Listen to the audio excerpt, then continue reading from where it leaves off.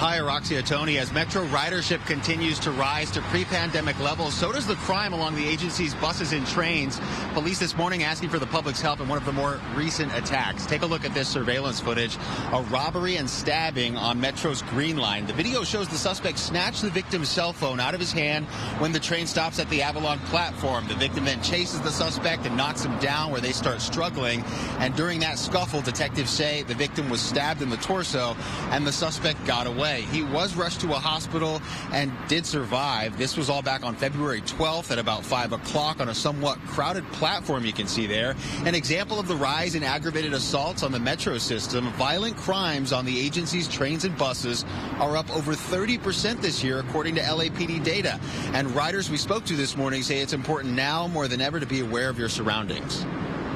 You never know what's going to happen. So everything back could happen in a second. So you have to look around. Yeah, if you're looking at the phone, you never know what's going to happen in the moment. You have to be aware always. You got to be aware. When you're in the train or you're outside waiting, you have to be on top.